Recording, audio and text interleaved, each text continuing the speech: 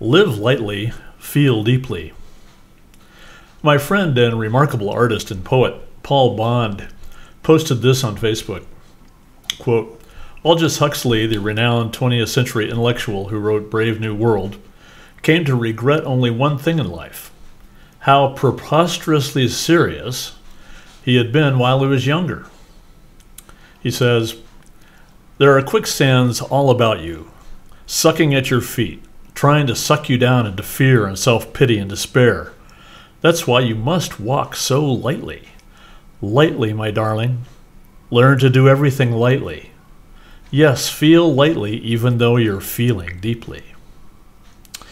Yeah, well, leave it to Huxley to pretty much consistently blow my mind. He pulls apart two normally connected states.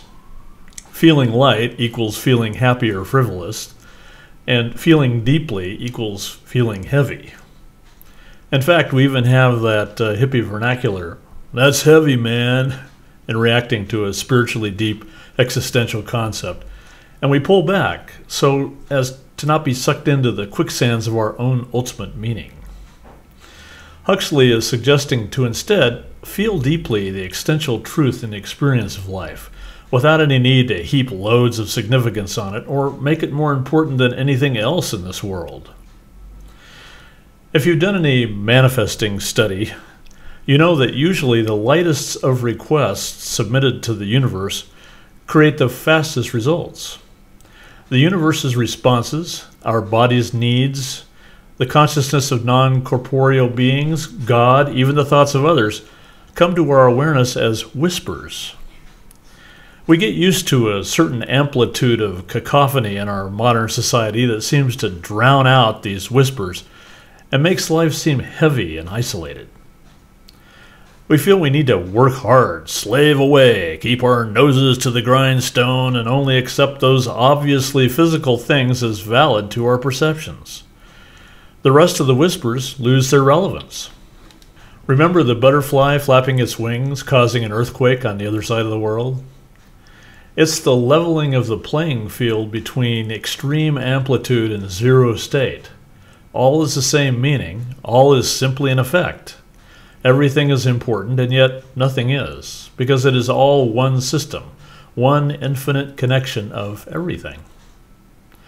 Perhaps it's a habit to only pay attention to big, loud, explosive experiences that rattle our senses and create fight or flight responses, when these types of experiences are the exception, not the rule. By keeping our filters turned up to protect ourselves from the intermittent trauma of life, why not retune? Take down the filters.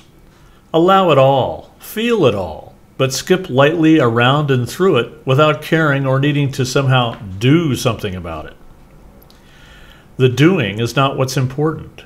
What is important is who you are being, because the universe is responding only to how you are being, one way or the other.